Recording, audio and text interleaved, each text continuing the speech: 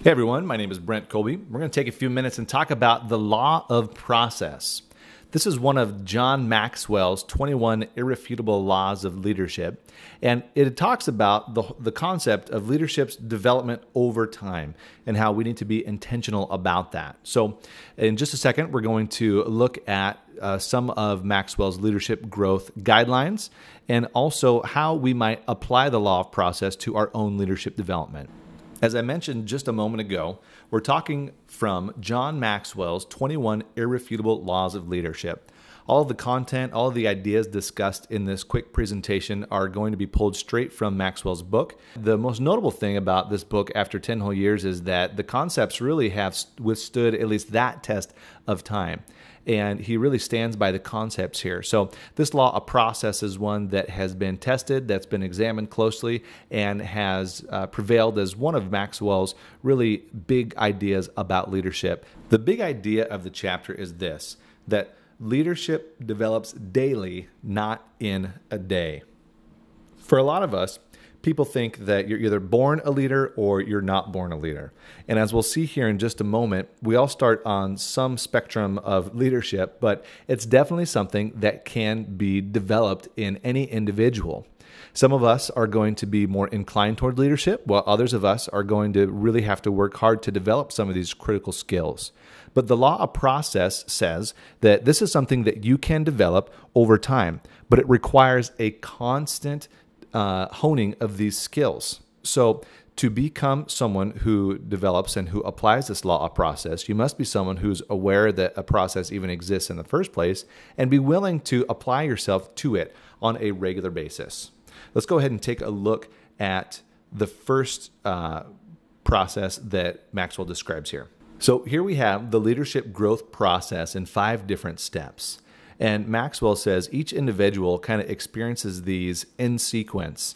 And so the first step he says here is that you don't know what you don't know, meaning simply that you are unaware of the things that you're unaware of. So while some people in later steps will recognize areas of deficiencies in their own leadership, people who start at this first step don't even know that they're deficient in anything in the first place.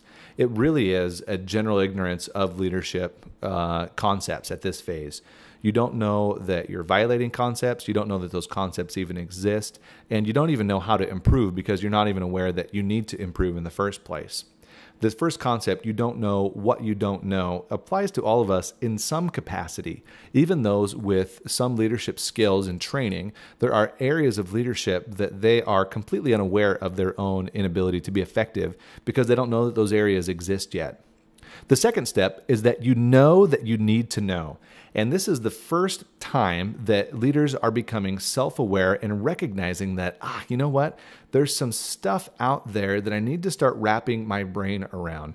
For some of us, this takes place when we have some sort of challenge or incident with our own leadership. Maybe we kind of screw something up or drop the ball or find ourselves really failing in a leadership situation.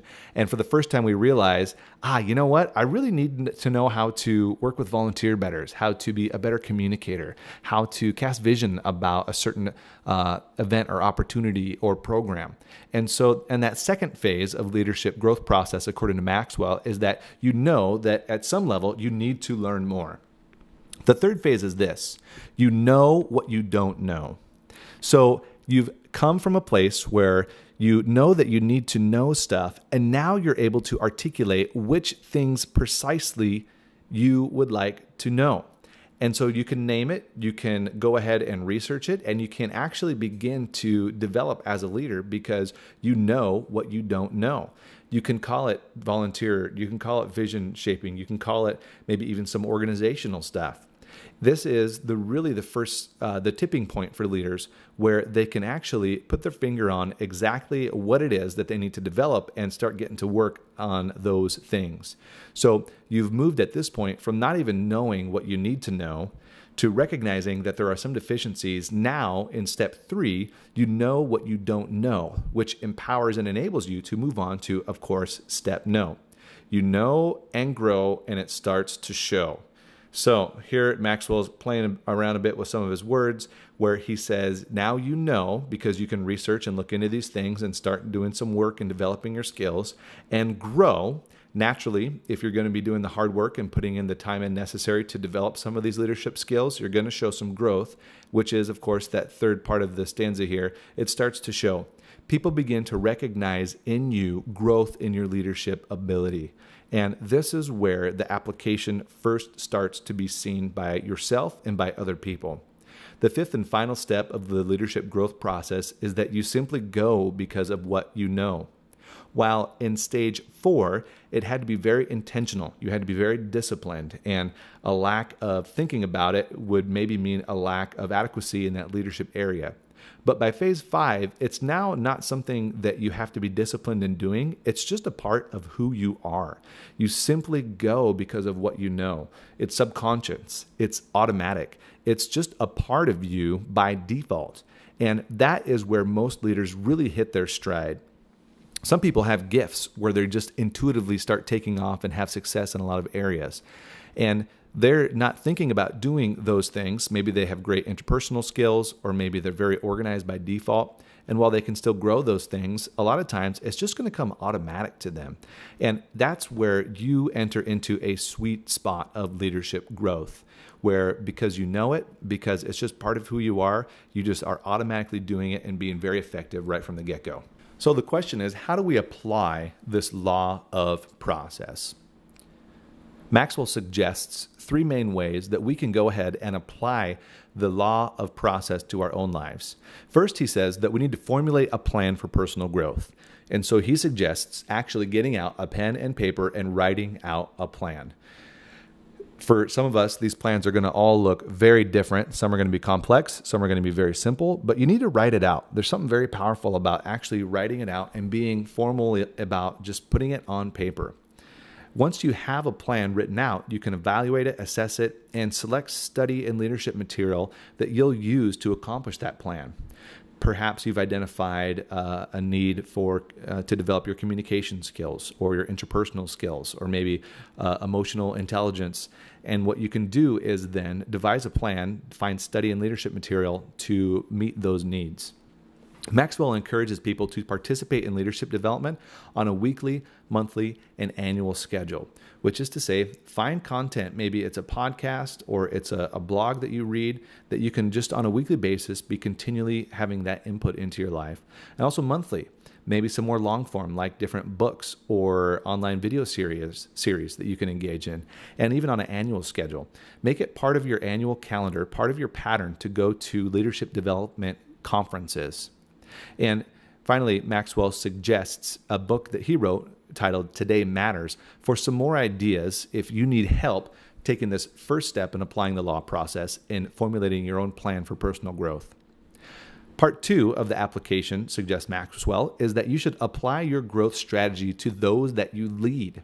This, of course, is one of the essential qualities of a leader, is that you're not just growing or doing things in a vacuum, but that you incorporate others and invite them along for the ride as well. Read books with your team members. Attend conferences with your team members, or maybe you can become responsible for the growth of others by shifting your attitude and seeing that because you are a leader of these people, you should really shift the mindset and see yourself as one who is responsible for their growth and development. Finally, if you can do these 2 things, you'll start to create a culture of growth in your own organization. Show others how you value leadership development. Don't just say it's important. Show them that it's important. Be a grower yourself and not just tell people to grow. Provide resources through your workplace for the development of others. Maybe buy people books, take them to conferences, link them to great content that you discover online that may not cost anything at all except for your time and energy in finding and kind of cultivating those types of things. And finally, it's important for you to recognize and reward people for their hard work. It's sometimes easier to simply ask people to do work and harder for us to actually recognize them for doing the things that they've done. Many of us who are drivers have a tendency to move on to the next thing before we fully recognize and honored the first thing. So make sure that that's part of your process, and that will help you create a culture of growth in your organization as well. Thanks for listening to me and some of the highlights from John Maxwell's 21 Irrefutable Laws of Leadership. And of course, check out John Maxwell's book, The 21 Irrefutable Laws of Leadership, to discover it for yourself. Thanks a lot.